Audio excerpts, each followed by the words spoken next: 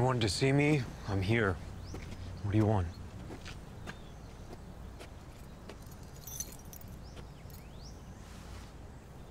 I'm not giving you the place, I'm renting it to you at a fair market rate. But it's your show.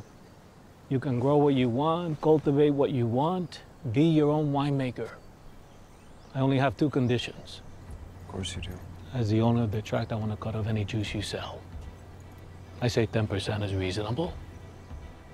And the other condition?